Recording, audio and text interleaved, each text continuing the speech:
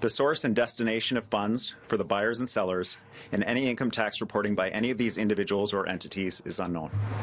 Using luxury vehicles to launder dirty money. That's what criminals are doing here in BC, according to an independent review released Tuesday.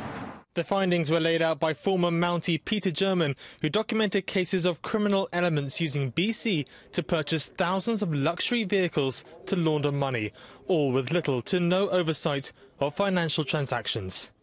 In the luxury car market, there is no financial reporting of large cash purchases, no oversight of international bank wire transfers, and no apparent investigation or enforcement. It's all a recipe for exactly what's happened here. Of particular concern were the high number of PST tax refunds on luxury vehicle purchases due to be exported. Since 2013, $85 million worth of refunds were processed on over 3,000 luxury vehicles. Where that money went, no one knows.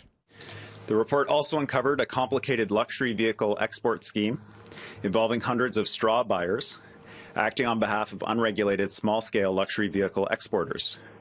A grey market that the authors say has expanded dramatically since 2013 and is extremely likely to be facilitating trade-based money laundering. Last year, a similar report by the same author found that criminal gangs were using casinos across the province to launder money. It's a problem that has serious consequences far beyond the province's borders. We're talking human trafficking. We're talking, females that are being forced into the sex trade.